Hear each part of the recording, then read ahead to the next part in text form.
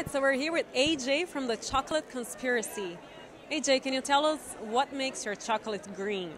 What makes my chocolate green is I'm sourcing cacao from a sustainable, eco-friendly farm in Ecuador, and it is all organic, fair trade certified. It's hand peeled in Ecuador and then imported to a really good buddy of mine who's grinding it in Sedona, Arizona, and then shipping it to me fresh.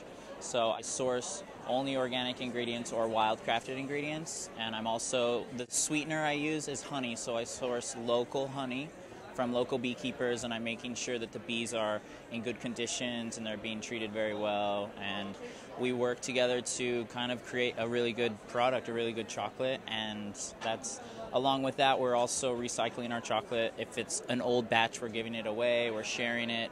We do a lot of parties, and we just kind of expand in that direction. So we're working on with recycled materials. We also, like, all our brochures and things are recycled papers, and we do all the labeling and the wrapping ourselves, and everything is done by hand, so we don't use any electronic equipment in the process of making it. So we wrap it, label it all on our own.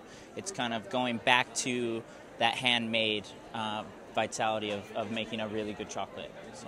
That's impressive. So no artificial colors, sweeteners? No fillers, no wax, no paraffin, no things that glow in the dark, nothing. It's not roasted, toasted, it's all raw.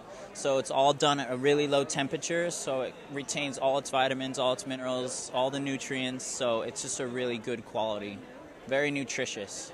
Excellent. Thank you so much. Great product. It was delicious, by the way. Thank you.